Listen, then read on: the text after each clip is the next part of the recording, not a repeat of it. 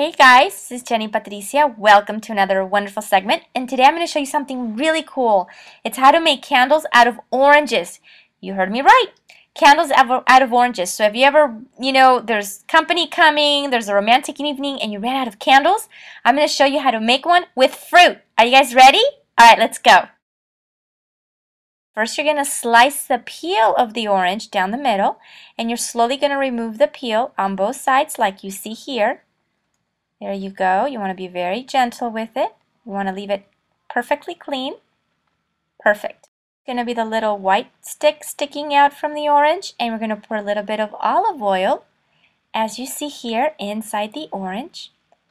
You get a lighter, and guess what, you guys? You light it up, and yes, you're going to soon see that it's going to be a candle. Here we go. Look at that, how beautiful that is, you guys. Your own made fruit orange. Who knew? Told you food is amazing. Well, I hope you guys enjoyed this little quick tutorial on how to turn your fruit into a candle. Till next time.